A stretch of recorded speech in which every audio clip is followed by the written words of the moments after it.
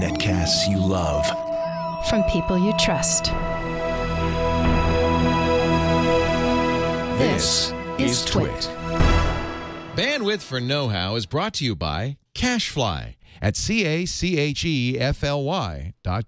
Today we're going to take all your pictures and put them in one place. Today we'll show you how to organize your photos.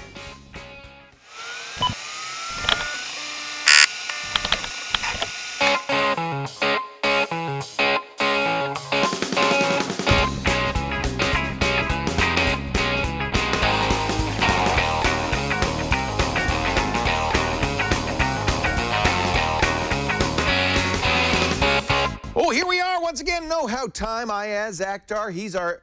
Oh, look, he's wearing Pliny the Younger shirt. Yes, it's a local brewery. Well, from a local brewery. But, you know, very famous. I think people all over the world know Pliny the Younger. Yeah, it shows up for 2 weeks in February. Yeah. When I first learned about it, it was March of last year. I was like, you just missed it, but you had it this year. Yep. Was it good? It was everything fantastic. you would hope it to be? Triple IPA, I love that stuff. This is not Beer Talk. This is the show where we show you how to do stuff. That's Windows Weekly. That's Windows Weekly, that's right. And today we actually have something that I think everybody can get some value out of, which is organizing your photos. Yeah, so the first thing I want to hit, okay, because we have lots of different photos. I know Leo takes lots of photos. I use lots of different devices. I want to be able to get all my photos into one location, and that's really troublesome at times. But first, it's all about photo collection. Let's get all of our photos in one space. So we'll get them in one space, then we'll learn how to organize Yeah, because what's the point of organizing if you don't have everything yet? So where are your photos? Oh, they're pretty much everywhere. Flickr? The first place I want to hit is email. Email? Because in the old days, we used to email photos back and forth. Yeah. I sent photos to my mom, or back in college, messages back and forth. That's actually good, because if you haven't deleted your email, you still have those old pictures. I opened up my old Yahoo account to check out what I could find, and there's an application called Lost Photos. It's available for Mac and Windows. The Windows version is free. The Mac version is $3. The Windows version does have a little bit of these little tricks that says toolbar installs and things. So pay attention when you're installing, but they work the same. I've used the Mac version. It takes a little while. It goes through your Gmail account, and it looks for all the attachments. Some of the attachments are not your photos. It could be weird stuff people put in their signature, photos others people sent you.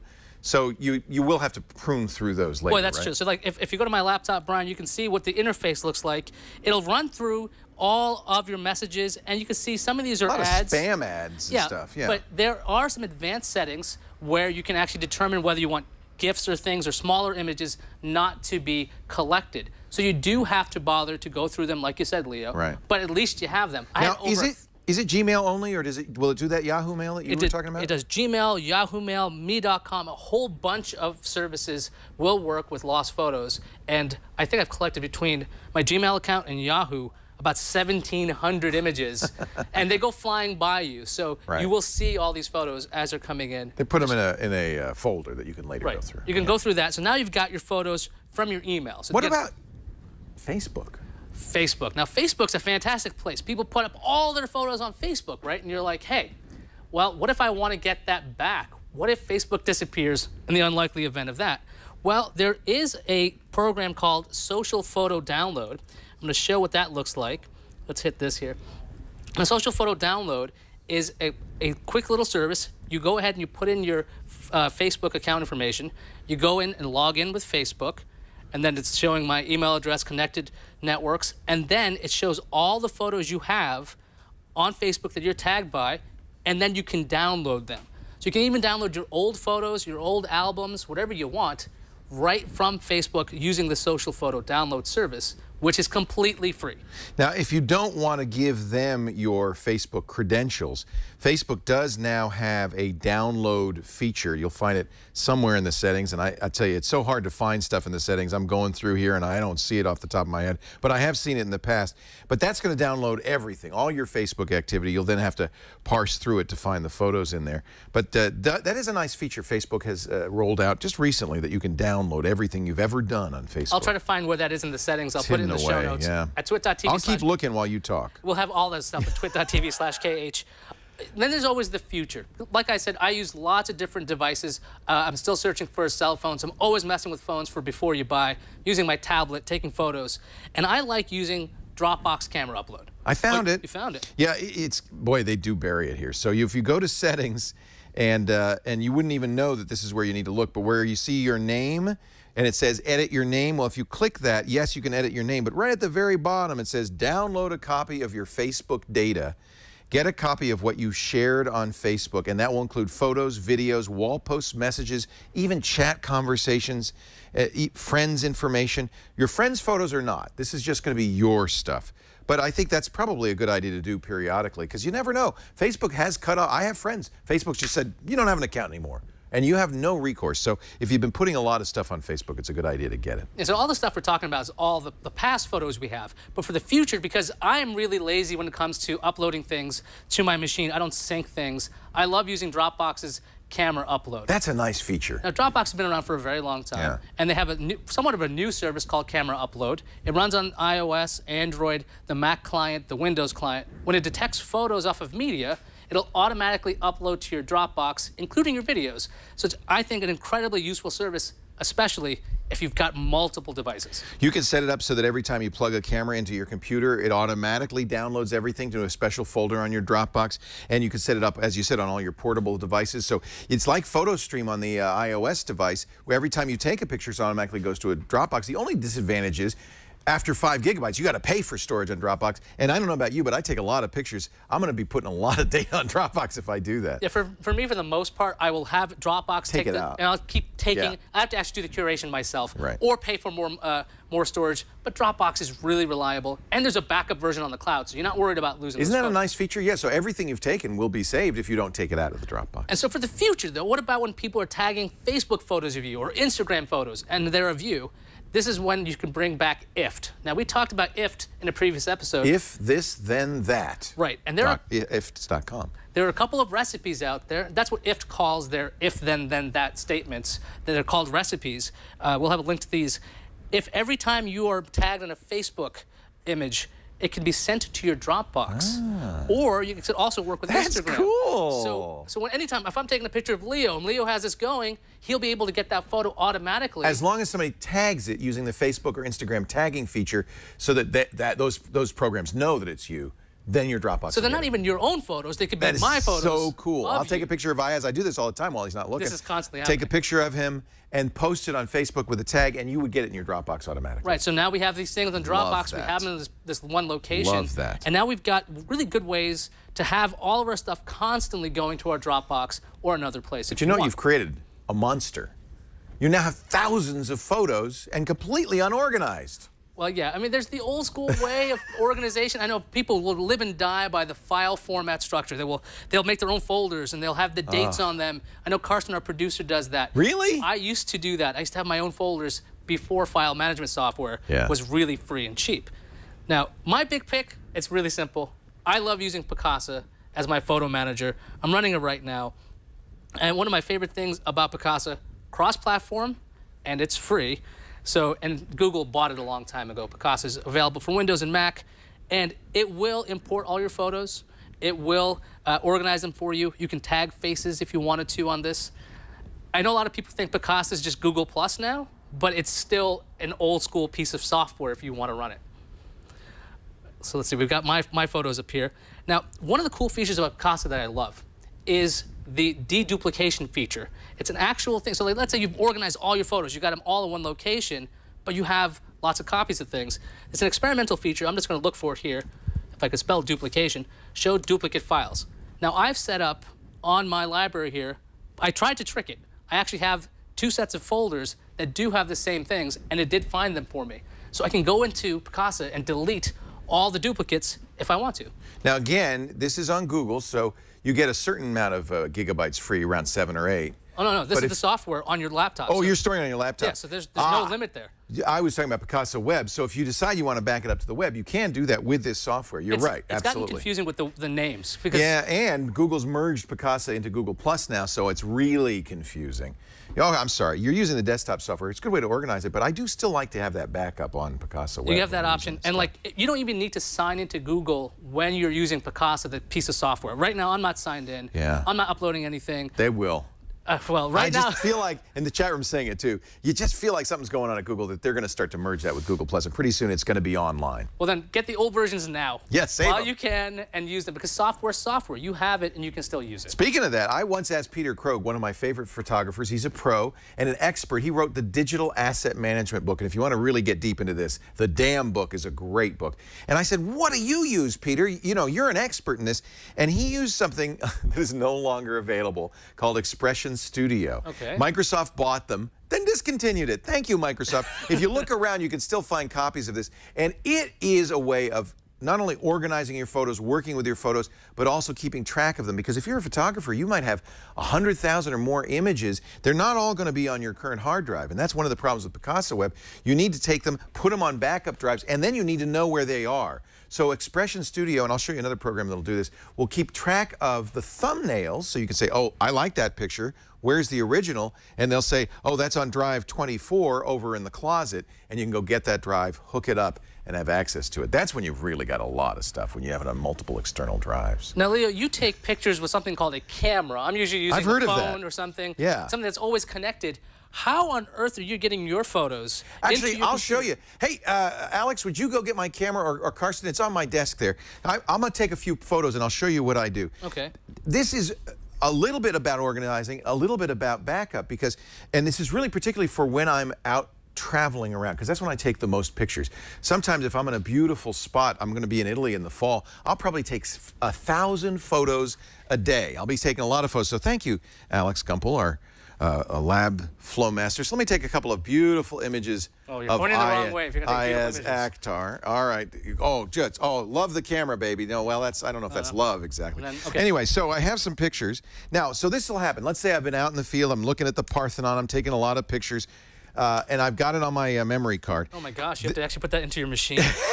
What is this, a Stone Age? Yes, I'm going to stick it in my machine. Yeah, if you take it with a camera phone, you don't have to worry about this. But if you really use a good camera, you're going to want to be doing this. And notice this machine has not one but two hard drives hooked up to it. Now, these are USB 3 drives. Modern computers, Windows and Mac, have USB 3. Definitely something you're going to want to do if you have it. It's so much faster. And I have two different kinds of drives. This is an SSD drive, very fast, but it's smaller. Is that the one you took out of Yeah, your it is the machine? one that was in there. We showed you how to do an SSD upgrade of the MacBook Pro. So now it goes in an external enclosure. That's about 250 gigs. I have 300 gigs free on my hard drive. So as I travel, 300 gigs is probably going to be enough for the trip. So I will import the photos onto here, but I will back them up onto not one but two drives. This is a Western Digital My Passport 2 terabyte drive. These are getting cheaper and cheaper. I bought this, and I bought a special hard shell case. See, I don't want to lose a single photo. So what I'll do is, and I'll do it right now, is I'll stick the memory card in here, and that'll launch the program I use, which is called Adobe Lightroom. This is Windows or Mac. It's about 120 bucks, I think, something like that. You can use, if you're on a Mac, Aperture to do some of the same things. What this program does, which is so great, is not only does it import all your photos, I'm going to do that in just a second, but it also catalogs them, makes thumbnails. The thumbnails are preserved in the catalog even if the photo is not available, and it will tell you where it is if it's offline. So this is a way of cataloging as well as editing your photos. So you could have a small hard drive and still be able to access later on when you attach your external? Yes, exactly. Oh, that's awesome. So I'm going to import these wonderful photos I just took of Ayaz Akhtar.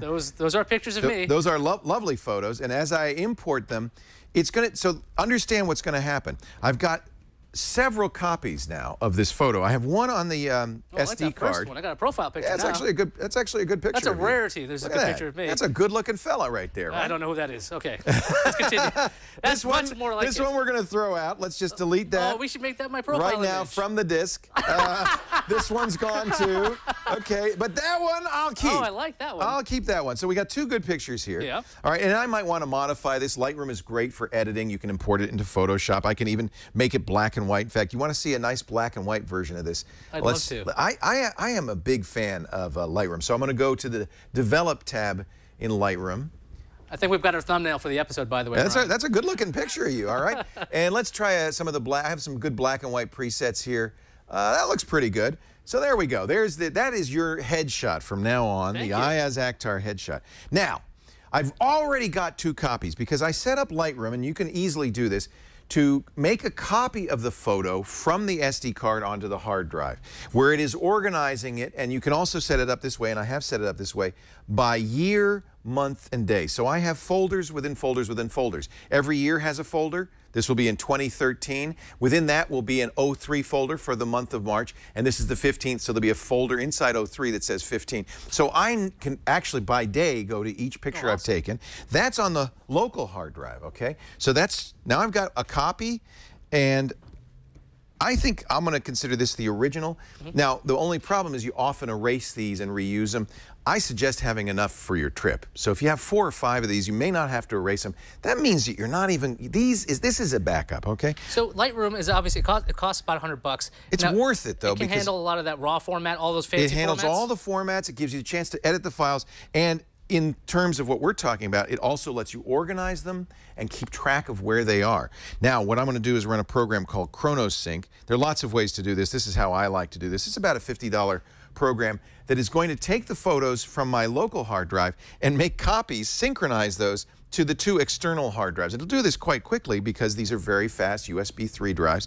So now I have 4 copies of every photo, and I'll do this every single night before I leave. Let's show you the ChronoSync. I'm going to choose the source, which will be in my pictures.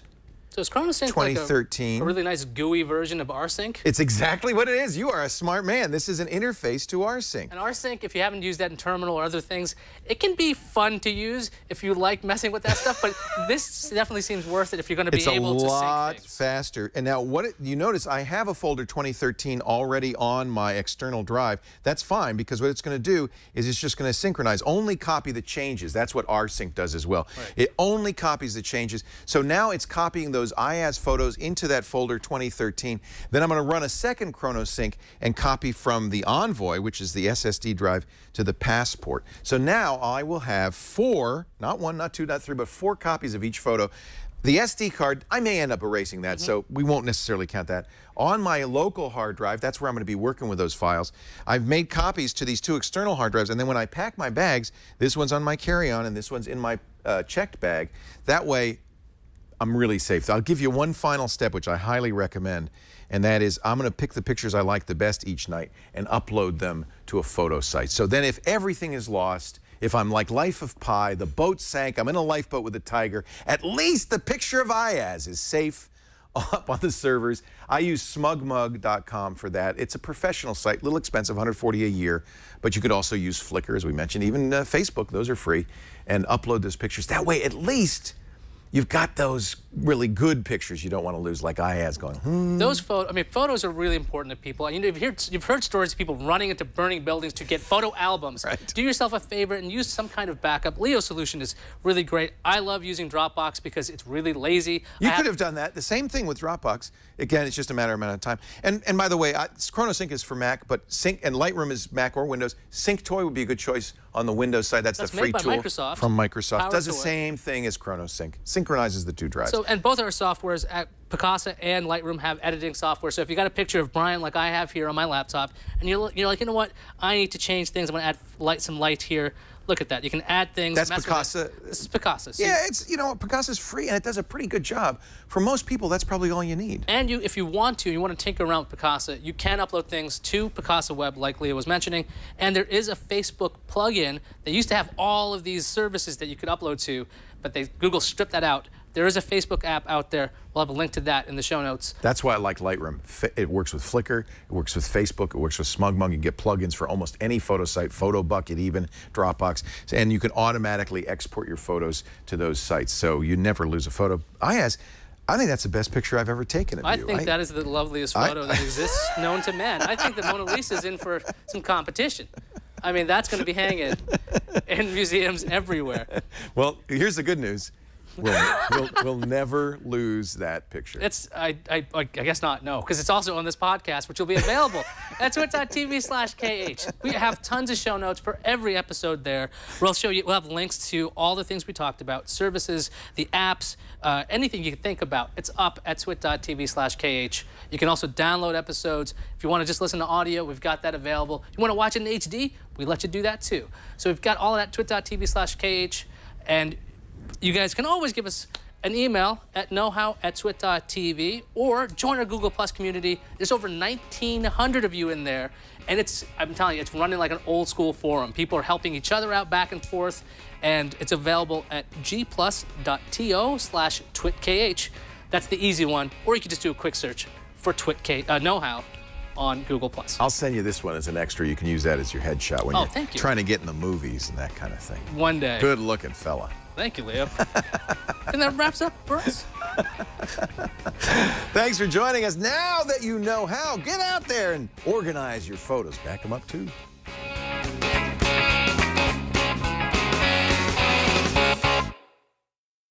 Photos we have, but for the future, because I am really lazy when it comes to uploading things to my machine, I don't sync things. I love using Dropbox's camera upload. That's a nice feature. Now, Dropbox has been around for a very long time, and they have somewhat of a new service called Camera Upload. It runs on iOS, Android, the Mac client, the Windows client. When it detects photos off of media, it'll automatically upload to your Dropbox, including your videos. So it's, I think, an incredibly useful service, especially if you've got multiple devices. You can set it up so that every time you plug a camera into your computer, it automatically downloads everything to a special folder on your Dropbox. And you can set it up, as you said, on all your portable devices. So it's like PhotoStream on the iOS device, where every time you take a picture, it automatically goes to a Dropbox. The only disadvantage is, after 5 gigabytes, you got to pay for storage on Dropbox. And I don't know about you, but I take a lot of pictures. I'm going to be putting a lot of data on Dropbox if I do that. Yeah, for me, for the most part, I will have Dropbox take it out. And I'll keep taking. Yeah. I have to actually do the curation myself, right, or pay for more storage. But Dropbox is really reliable, and there's a backup version on the cloud, so you're not worried about losing. Isn't that a nice feature? Yeah. So everything you've taken will be saved if you don't take it out of the Dropbox. And so for the future, though, what about when people are tagging Facebook photos of you or Instagram photos, and they're of you? This is when you can bring back IFT. Now, we talked about IFT in a previous episode. If this, then that. Right. And there are IFTs.com. There are a couple. Have a download feature. You'll find it somewhere in the settings. And I tell you, it's so hard to find stuff in the settings. I'm going through here and I don't see it off the top of my head. But I have seen it in the past. But that's going to download everything, all your Facebook activity. You'll then have to parse through it to find the photos in there. But that is a nice feature Facebook has rolled out just recently, that you can download everything you've ever done on Facebook. I'll try to find where that is in the settings. I'll put it in the show notes. Yeah. At twit.tv. I'll keep looking while you talk. We'll have all that stuff at twit.tv/KH. Then there's always the future. Like I said, I use lots of different devices. I'm still searching for cell phones. I'm always messing with phones for before you buy, using my tablet, taking photos.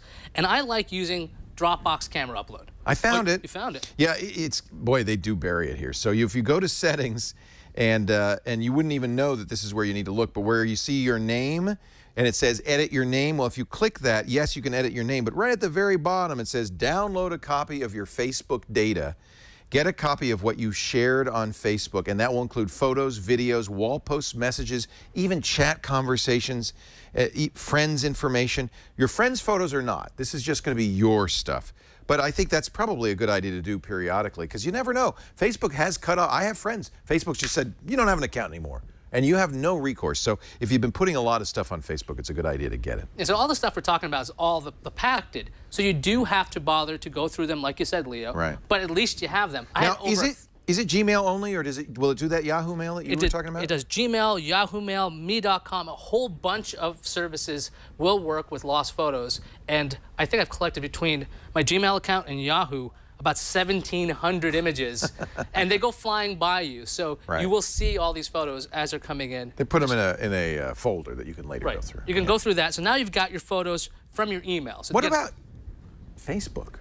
Facebook. Now, Facebook's a fantastic place. People put up all their photos on Facebook, right? And you're like, hey, well, what if I want to get that back? What if Facebook disappears in the unlikely event of that? Well, there is a program called Social Photo Download. I'm going to show what that looks like. Let's hit this here. A Social Photo Download is a quick little service. You go ahead and you put in your Facebook account information. You go in and log in with Facebook, and then it's showing my email address, connected networks, and then it shows all the photos you have on Facebook that you're tagged by, and then you can download them. So you can even download your old photos, your old albums, whatever you want, right from Facebook using the Social Photo Download service, which is completely free. Now, if you don't want to give them your Facebook credentials, Facebook does now. Netcasts you love. From people you trust. This is Twit. Bandwidth for Know-How is brought to you by CacheFly at CacheFly.com. Today we're going to take all your pictures and put them in one place. Today, we'll show you how to organize your photos.